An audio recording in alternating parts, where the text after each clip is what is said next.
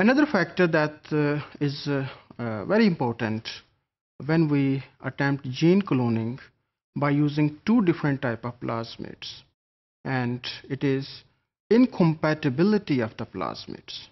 That when we attempt to introduce two different plasmids, they will not live together. So we can say that the inability of two plasmids to coexist in the same cell, so it is called as incompatibility of the plasmids.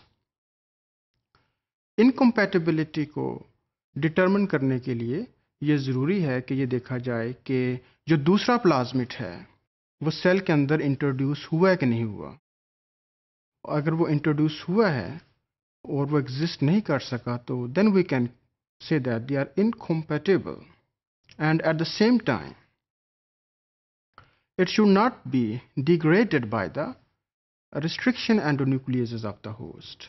तो इसकी entry भी ज़रूरी है और ये भी देखा जाए कि it is not restricted.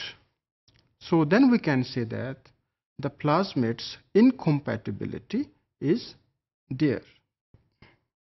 In addition to that, different plasmids, they may belong to same incompatibility group. For example, if plasmid A, B, C, D, E, and so on, if they are incompatible with each other, we can say that they belongs to same incompatibility group.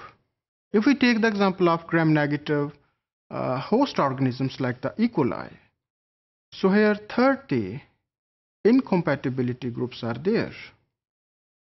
And similarly for Staphylococcus aureus, around 13 incompatibility groups have been reported. So what is the reason that the plasmids, they are not compatible with each other? So that results in the incompatibility of the plasmids, that different plasmids, they cannot colonize or live together in the same host. The reason is that this incompatibility, it is determined by the region of replication and even the par region of the plasmids.